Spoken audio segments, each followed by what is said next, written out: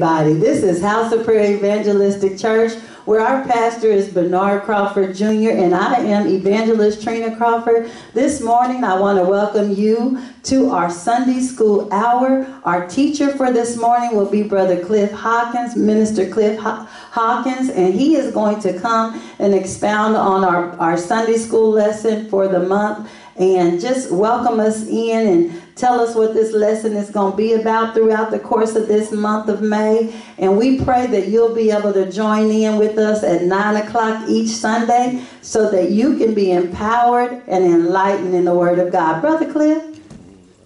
Amen. Thank you, my sister. What a great opportunity. What a great opportunity to be in the presence of God's people. Yeah. What a great opportunity to be in the presence of God's people, and I'm so thankful to be here this morning. And I am excited about the new lesson that we're starting today.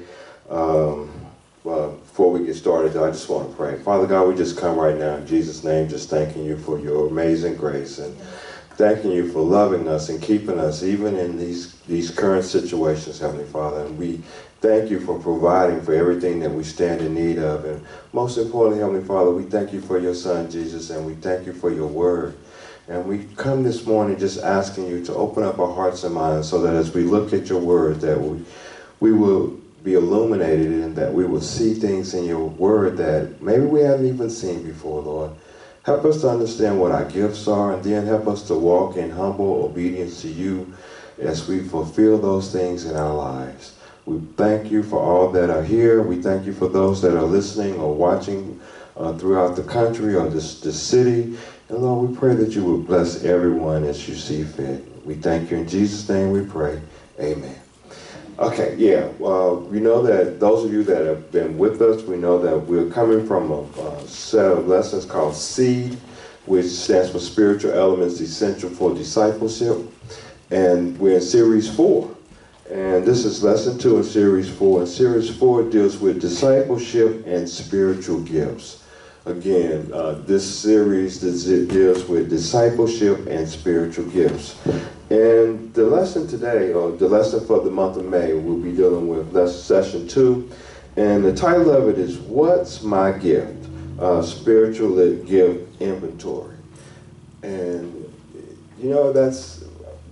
Honestly, when I thought about that, it's almost a dangerous topic to me from the standpoint that if we just look at it from a list and then check it off like that, then we miss a lot of what God is talking about to us. And so this morning, one of the things that we're going to be talking about, we have 4 words to know.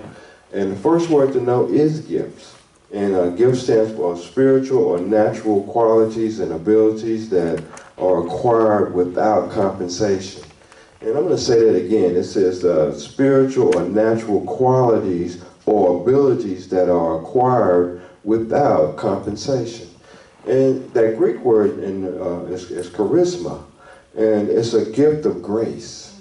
Okay? And I point that out because as we look at this and as we start to understand and recognize the expression of God in our lives, which really is what gifts are. As we have a great understanding of who gives the gift, what's the purpose in his giving, and then how to walk in it in humility, then all that around us will be greatly blessed. So again, it's charisma, and it's the gift of grace, a free gift. And the second word, even from the author, is grace. And it says it's the unmerited favor of God bestowed on converted sinners to fit for God's purpose. And that's big. When you just hear how he even breaks that down, he says it's unmerited favor of God bestowed on converted sinners to fit for God's purpose. And again, it's a mindset thing, and I think that we don't want to be there. Even when you look at Scripture, there's a danger in not respecting the gifts of God. I was reminded, and I was trying to find it, and I couldn't at this moment, but I was reminded in Acts when Simon Bar-Jonas, Bar Jesus, had wanted to buy the gift of healing from Peter. Okay, and it cost him. And even though he had, the scripture said he had believed, even in his belief, something was missing in his understanding, because instead of pursuing or walking in obedience with God, he sought to go back to the old way to acquire something for his own gain, right? And one thing about the gifts of God, the Bible tells us, and we're going to look at that, is their manifestation is for the benefit of all. You know, God does things with us, converted sinners, in order to bless and help to lead other people to a greater understanding of his character, his being, and his love for us. So again, we want to talk about gift, grace, and then which really just outpours right from what we were just talking about. The next word to know was ministry. When God gives us, or when God gives us his empowerment, and one of the things different between gifts and natural talents is the fact that it's a supernatural empowerment of God to fulfill his purpose in the earth. And when he does that, he doesn't do that just without purpose, without intentional gain. You know what I mean? So if he gives us, and the Bible teaches us that there's reward with that, that if we took the talent or the gift and we did something with it, then there was a reward with that. And yet the one that hid that, or just tried to hold it, just to give it back to God, God was displeased with that. So this whole concept and this idea about getting a greater understanding of what my gift is and spiritual inventory, that's going to be really big in our lives. And there's three last things that we have in our words to know. And the first one was ministry, again, that we was just talking about, which is to serve, service to others for the purpose of showing the love of God.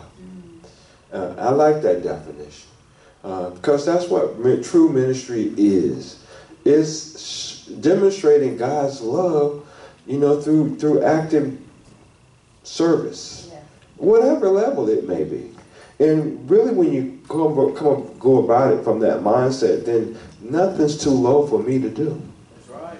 You know, as a pastor, as a preacher, as a teacher, as an elder, if something needs to be done, and God has given me the ability, the awareness, and the strength to accomplish that, then it's of a great reward for me personally and for the body when I can act in that role.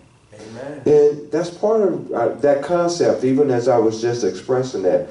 It's kind of why what I said earlier, because I know when I opened up, it may have been shocking when I said to some people, it may have been shocking when I said when you approach it from the list perspective, you miss something, right? Because it gets to be like what I don't have. Right. You know, honestly, when you start looking at the gifts as outlined in the Bible, and you start trying to take an inventory and then, you know, do this couple little, can we give a couple quick questions that I can answer to figure if I fit in this category or not, then really you miss something with that. Because he says that every believer has been given the gift of God, right? And I say it that way because the gift really, or the promise, is the Holy Spirit living inside of you. Amen. And when you look at, even when you look at the list, it says, and the manifestation of the Spirit is this. And then it goes through the list. But the gift is him living inside of you. Amen. And he, like Jesus, are equal and cohabitant with God. Yeah. Right? And God is the great what? I am. Amen. In fact, and when we even think about that, when we put that in context in our mind, even from our human perspective, it says that he can be whatever he has to be. Yeah. So again, one of the dangers for me for the list is that if God has expressed himself to me, in this way in the past, does that mean he can't do something else with me in the future? Right. Does that mean that I can't, okay, so like I had the gift of hospitality in 1975. Everybody knew that I had it, right? They talked about it, okay? But now it's 2000 and something. Yeah. Is it not possible that if I'm continuing to walk and grow in God, that now 3 or 4 more gifts on that list will be showing up in my life? That's good. See, so that's why I didn't want to just, the title, when you approach it, you know, just to somebody just looking at me saying, okay, well, what is my gift? Your gift is the Holy Spirit living inside of you. Right. If you're a believer, and that's the one thing, and can somebody get Acts 10 and 45 for me? Yeah, I think it's Acts 10:45. I'm soliciting help from the crowd because anybody knows that this lesson is designed for interaction, and I'm an interactive guy, and I'm kind of like cramped if I can't. Yeah, but there's something that when we look at again, it was an evidence, it was a testimony in the New Testament churches. It's talking about the circumcision, and then it goes on to talking about being poured out. But Acts 10:45, I think that's the where let's see. You want me to start at 44? Yes, ma'am, please. Acts 10:44 and 45. While Peter yet spake these words, the Holy Ghost fell on all them which heard the word. And they of the circumcision which believed were astonished, as many as came with Peter, because that on the Gentiles also was poured out the gift of the Holy Ghost. Okay, yeah. See, he said was poured out what? The gift of the Holy Ghost, right? And that was evidence of God's transforming power in the life of those who had been lost in sin and now have been translated into the kingdom of God. And I start there because that's a universal fact about any authentic expression of the Holy Spirit. Right. Okay? If you've never been saved, you can't really express the Holy Spirit. That's good. Okay? Because even when you looked at, the author talked about the gifts, he says that it says unmerited favor of God bestowed on converted sinners to fit for God's purpose. Okay? Now, that's not to say that God can't, in a moment, do both things. I'm not saying that. There's no limitation with that. Right. And in the moment when I come to converting understanding of God, then the Holy Spirit comes to live inside of me. Okay? That's fact, right? Another overarching truth. And we're looking at these because, again, as we have greater understanding of the truth of what God is doing in my life, then now I can walk in humility when people are applauding me, or I can keep my head high when people are turning their back on me, when I'm yet doing what God told me to do. See, one of the things, a favorite scripture of mine in ministry, in dealing with gifts, it comes out of 1 Corinthians 4 and 7. And Paul was applying a situation about him and Apollos. And, you know, one was like saying, well, Apollos was more eloquent. Right. You know, and Paul was like saying, okay, but what does either one of us have that wasn't given to us? Right. And if that was the case, then how should any of us boast? See, so I don't get jealous when my sister is expressing gifts of God that I wish I had. Right. You know, I don't get like pouty or upset if pastor preaches a message and it comes out clearer than my ramblings. You know, I don't. And see, but again, it comes from understanding the giftedness that is mine individually and uniquely. Right. And I'm saying that for you to put your name in there. That's right. When I said mine. Yeah. Because see, every believer, every child of God, everyone that accepted Jesus Christ as their personal Lord and Savior, the Holy Spirit came to live inside of you. All right. You receive the gift unless you don't belong to Him. Right. Okay? And see, a natural talent can mask a lot. Yeah. Okay? And that's the kind of stuff that we're going to be talking about and that's going to be getting revealed as we go through this. Because, okay, we stopped on ministry. Because, see, if the Holy Spirit really isn't working in me, then now the things that I do for God, it's like I want to get paid for it. Or I feel put out because I got to do it, you know. There's no joy in what I'm doing. Right. You know, I mean, if people, again, like I said earlier, if people not applauding or patting you on the back, then now you really don't even want to go down there no more. Right. You understand? And that's not spiritual giftedness. Right. That's operating in the flesh. Okay? So then he talks about two other ones, and the one he talked about is prophecy. And that's a great one. It says it's an inspired utterance bestowed on an individual to give spiritual guidance and warning. Yeah. And I remember in back even in Scripture, there was a place where Joshua and them were getting upset because there were some that were speaking words in the camp, but they were speaking word for God, but they weren't with Moses in them. And Moses asked him, "Are you red-faced for me?" I mean, he said, "I wish that all people would speak a word for God." Right. So I wish all of us walked close enough with God that he could use us to say, "Hey, God says don't do that today." Yeah. Right. You know, to utter a warning in season that would be profitable for all, right? So this prophecy, it's good that it's there, and it goes right along with the last one, which is serve, right? And again, this says empowerment to assist and with others. And I want to talk about that again because it talks about that empowerment really goes along with, that serve goes along with that grace that was earlier mentioned, because it said that it was a divine, divinely empowers a behavior to share God's work with others.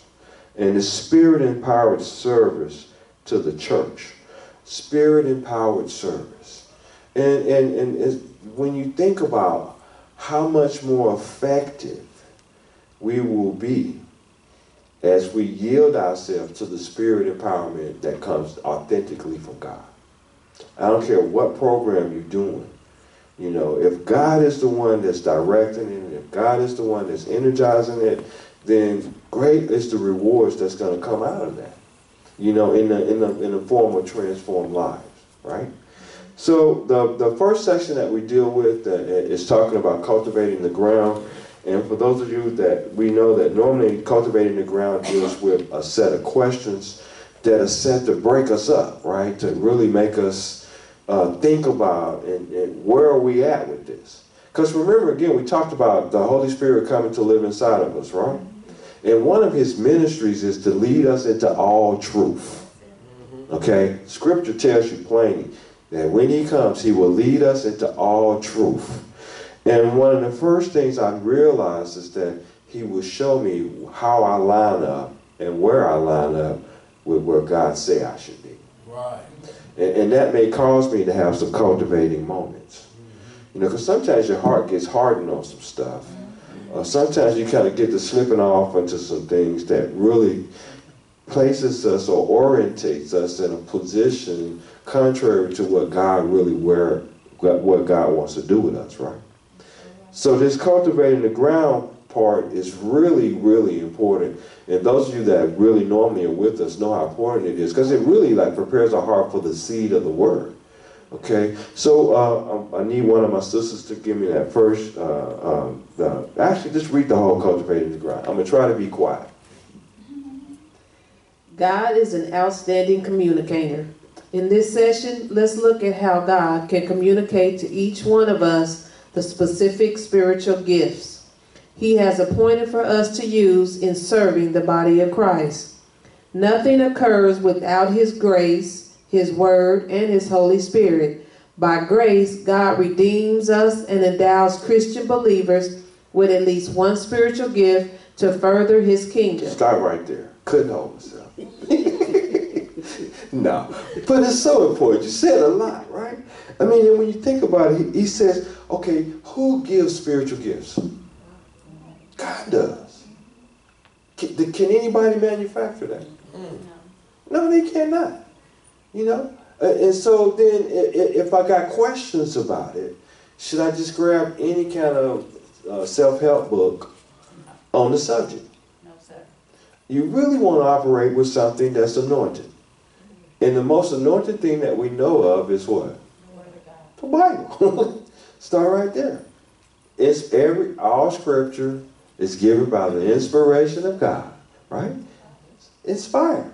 So if I want to know, then I want to go with that. But then I like the part when he says that nothing occurs without his grace, his word, and his Holy Spirit. Thank you, Lord. Nothing. See, Jesus said, apart from me, you can do what? Nothing. Nothing. But so often when we get into the spiritual realm, because the Holy Spirit is the only spirit operating there. That spirit of flesh and pride and demonic desires are also operating for dominion in our hearts every day, right? It's important that we understand that the yielding to the Holy Spirit and the lordship of God in our daily walk. And then that's what it was talking about. And so if you go ahead with what you're saying, because he says that, I stopped yet, he identifies to us. Keep going. He identifies to us what those gifts are in a number of ways. Some explore their possible gifts by completing one of the many spiritual gift quizzes or inventories found online. Others fast and pray to God for the answer. Some believers testify that God confirms gifts as believers serve, and he sees his passion exerted through them. Clearly, God's Word and the Holy Spirit identify our gifts to us and give us grace to serve with them in whatever way God deems desirable. Right. Now, here's the big side about that, and here's the downside about that. If God gave it to you, there is no doubt you're going to be able to accomplish it. Right. The downside is you got no excuse when you get home to tell them why you didn't do it. See? And so that's why this is an important lesson that we're going through. Because as God reveals to us, because that's what he talks about. He says, God is a great communicator, right? Right. First of all, is there anybody that denies the fact that God can get your attention? Okay, he does. And he knows how to communicate to you on whatever level you're on. Okay? I mean, if you like some people that are completely analytical and everything has to be spelled out for you, then God will analytically get your attention. If you're like others that are visual and see you analytically getting your tail toe up, and they make the adjustments and see God, then that's enough. No, God knows how to get our attention. He's a great communicator. Okay? And he empowers us to do it. And with that empowerment, Paul learned out or figured out that it works better when I can't do. Yeah. In my weakness, his strength is perfected. So this power that God has given us, and this is why when some of us, when we get home, are going to have a big, I'm reminded of the old Lucy Ball things when Desi used to say, and Lucy, you got some splaining to do. Because, I mean, I'm dating myself, but no, if you remember I Love Lucy, Ricky used to say, Lucy, with that Hispanic accent, you got some splaining to do. Because if he gave us the power to do it, and yet we do nothing, or try to act like I don't have a gift, or I took the quiz 3 times and I didn't see anything on it that I really liked. Notice how I said that. I didn't see anything in there that who liked, that I liked. Because it's whose gift? God's gift. But the Title says it's my gift. Yes. And see, those of us in here are mature, and I thank God for that, because it's important that we do understand that even though it may be credited like it's my giftedness, really it's not. I'm but a steward. Yeah. It's God's gift. It's his power. I'm just operating in that level of functionality that he wants to use me in today. And that's what he wants us to do. This is part of what Micah 6:8 says, 3 things the Lord require: that you love mercy, you do justice, and that you walk humbly before your God. Okay? This is part of walking humbly before God. to walk in a level of submittedness. Because, I'm going to say this quickly and try to move on, because we're talking about spiritual things. And, when we think about being full of the Spirit, sometimes we think about the sister shouting and turning over the benches at church, right? Because she was full of the Spirit, right? That ain't what the Bible means. When the Bible says you're full of the Spirit, that means that your every thought, your every desire is to do what God say do. Come on now. That means that your appetite, Jesus told them, he said, my meat is to do the will of the Father. Okay? And he was 100% spirit man. Right? Yeah. So, this being full of the Spirit, so when we talk about the spiritualness, it really comes with a willingness and a committedness to walk circumspectly so that God can use me in whatever capacity he wants to use me in today. And if we could think about it from that perspective, it blows up what we got. Okay? So now our seed verse, and this is really, it's going to deal with some things that I was talking about, some overarching principles that go with our giftedness. It's the seed, which those of you that may not know, each week we get the seed. And the seed is the Word of God. And everything that we're talking about and everything we're trying to learn and develop really comes out of the scripture that's been growing and blowing up in our hearts, right? So the seed for this week is 1 Corinthians 2, 12 and 11. And could one of y'all read that? Certainly. 1 Corinthians 12 and 11 says, all these are the work of one and the same Spirit, and he gives them to each one just as he determines. Oh, okay. Now, there's some serious stuff in there, but that whole chapter, when you talk about 1 Corinthians chapter 12, it talks about some things that are common to all. And that's important. Because we live in an age where people would try to, manufacture their own charisma. Think about it. That word charisma is where we get the word charismatic, right? In English. And people would try to trick you with charismatic stuff. Right? Yeah. Okay? But when we talking about spiritual gifts, we talking about any true expression of the Holy Spirit living in your life. There's going to be some common things about it, and those things are discussed in chapter 12 in 1 Corinthians, right? Okay, and one of the things that it talked about is that there are a variety of gifts, but only how many guys? Or one Spirit?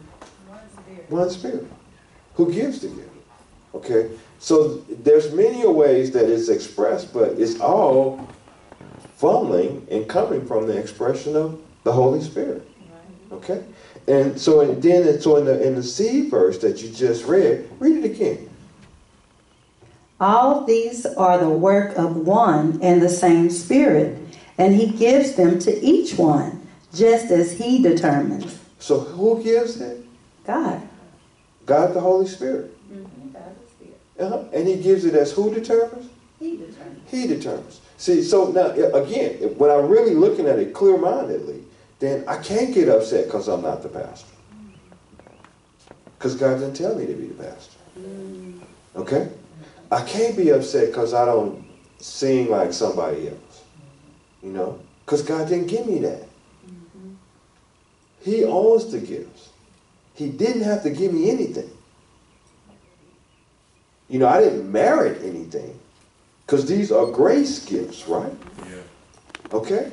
So again, this helps me to walk in humility as I'm walking in operation under the Holy Spirit.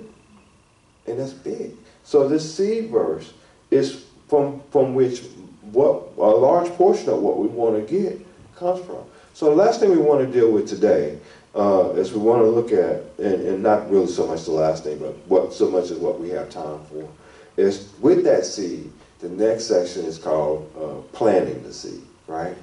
And I've been kind of massaging it as we've been going along, because I've been studying, like reminding us, like, who gives the gift? God does, right?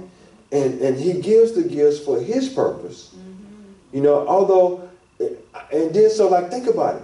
God knows everything. He's all knowing. So how arrogant is it for me to say he should have known I could have did better with that than Brother Pastor could have? Right. How arrogant is that? When I tell God, who knows everything, all my shortcomings, all my strengths, all my weaknesses, not only just today, but till I die, none of it's hidden to him. But if I have the haughty attitude to think that I should have somebody else's giftedness, Right. that's really a level of arrogance that we really, the devil don't want us to look at. Wow. Okay? But over this next week, over this next month, as we're looking at our gifts, and we are going to get to the list and all that, but we have to start at a place of, because when you're talking about things of God, man, you better approach God with the right reverence. That's right. You know, you really better. You know, we're living in a time where we would try to dumb God down or make it like, he more accessible, so we can approach him any kind of way. But that's foolishness. Yeah. You know? And so as we're coming toward this, and as we're looking at this, and as, like I said, we're trying to plant this in, and again, with everybody at home, I miss y'all, but we still got to do what we got to do, right? So I'm glad we got people in here today that can at least help me as we're really trying to get this to the place where this thought, even though it may have been radical from where you were thinking when we started, because I'm not fooling myself to think that there's a lot of people that think they know way more about this than me and could have taught it way better than I could have. You understand? And we should all understand that, right? But if we just approach it from what God is presenting to us, open-heartedly saying, God, look, I thought I knew some stuff, but would you just take this moment to just show me something different? Because I don't want to just be stuck in my giftedness from 76. Right. Sir. No, I really don't. Because the problems and circumstances today are way more complex than they were in 76. This is so true. And I need the strength and the power of God operating fully with me, which means I got to get out of the way. God's power is not short. That's right. We are. So the day has been kind of dedicated toward getting us in the proper orientation and the right attitude as we approach and as we move forward with this idea about what is my gift. Okay? So the last thing we're going to do is we're going to read Planting the Seed. And one of y'all can read, please, now. There's much incorrect information floating around about spiritual gifts. Some people teach that what God says is a spiritual gift. Tongues, for example, is actually evidence of salvation. Others say to ask God for the particular gift you want and it's yours. Too many even instruct people to lay their hands on their televisions during broadcasts to receive spiritual gifts. Stop right there. Now, is this true? Yes, it is. We see this. Amen. And there's a whole groups that think that if you don't speak in tongues, you ain't never been saved. Right. And they're totally overlooking the complete just exegesis of that passage of Scripture. Or you wouldn't be thinking like that. Correct. Okay? Because it's clear. God is a great communicator. But when we're not open about where we're at, okay, and then there's this whole thing about I can ask God for whatever gift I want. Man, dude, this is not McDonald's. You cannot have it your way. Oh, that's Burger King. Well, it ain't the dollar meal. No way you look at it. Yeah. No, it's his gifts. He gives them as he sees fit. That's what he do. Because he knows what's best anyway. And, okay, I'm sorry. Last paragraph. Our seed verse serves to lead us to address these incorrect statements by providing us with the information on how we get spiritual gifts and which gifts we receive. The Holy Spirit graciously gives us spiritual gifts and determines which gifts we receive. There is no other way to get spiritual gifts. As the Bible is the final word in faith and practice, what does it say? Okay, so next week we're going to move forward with our plan with this. But just as we're closing, I'm trying to be posturally correct since people are watching me. But no, I'm just trying to say, as we have looked at this, and as we've because the author really kind of summed it up to where I was going with it anyway. Yeah, I mean, and so it's natural for me. And it's not natural because it's really the work of God. Because I struggle with that. Because like when there was a period where I really was like trying to figure out my list. What did I have? And then I noticed that things were changing. As circumstances changed. And then I really came to understand just how much. See, one of the prayers that Paul had for the church was that we would understand the depth and breadth, the height and length, and what we really have in God. And so often, if I'm just worried about what I don't have, then I don't walk in the giftedness that I do have. But in that, see, there's a subtle thing that's going on right here that I hope that it's like really like even maybe kind of stirring your appetite right now. It's kind of like when Mom and them is cooking. You can say, I smell something cooking back there. I don't know what it is, but it's kind of smelling good. I hope it kind of gets down to you because, like, see, there is a subtle degree of growth in hearing and understanding what God is doing and saying to you on a day-to-day. That's right. And when you get into that, then the expression or the manifestation of the gifts in your life will be of such a level that people will know that wasn't him, that was God. Yeah. And the word that you give, the insight that you yield, it will be so helpful in transforming that it bears fruit for God. And I want to know, is there anybody that's here, that's listening, that wants that in their own lives?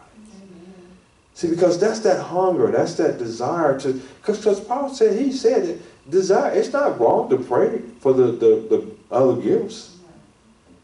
But you got to go through something to get them. Yeah. That's something we don't oftentimes think about. Because if you want to pray for the gift of love, then now you got to deal with some hard-headed, raggedy people that's going to test your last nerve just so you can prove that you do love them. Yeah. They ain't going to just give you the good people to love. Nah. So whatever gift you want, and I use love because he said that's the greatest gift of all. Yeah. See, if you want gifts, it ain't just about the sign gifts, the upfront gifts, the out in the public eye gifts. No, it's about what's the greatest gift is love. And it's a self-sacrificing deal.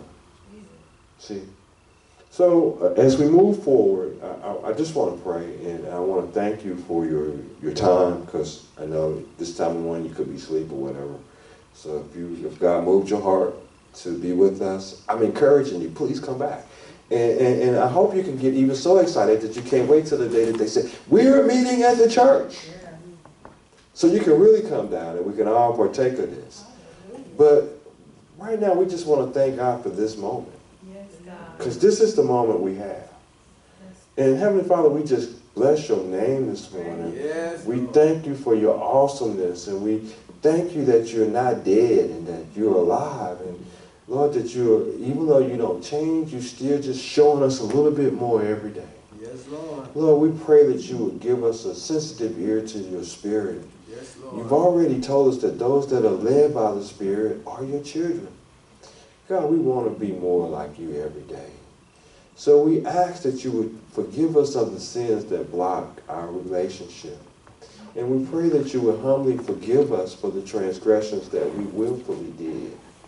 And then, Lord, we pray that you would strengthen us in such a way that we will be so sensitive to your voice that we won't follow another. Lord, gift us so that we can show people you.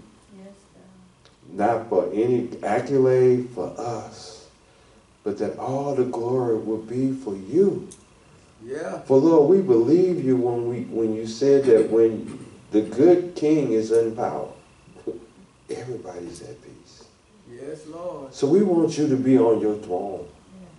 We want you to be in complete control of our personal lives, Heavenly Father. We Hallelujah. ask you to strengthen us by our spirit, man, so that we can resist the evil one and that we can walk in the power that you've given us to walk in obedience. Oh, yeah. Thank you for your gift of the Holy Spirit, and thank you for his expression in our personal lives. We bless your name today, and we look with great expectation for what you're going to do in this place. Bless us, even those that are at home. Have mercy upon us.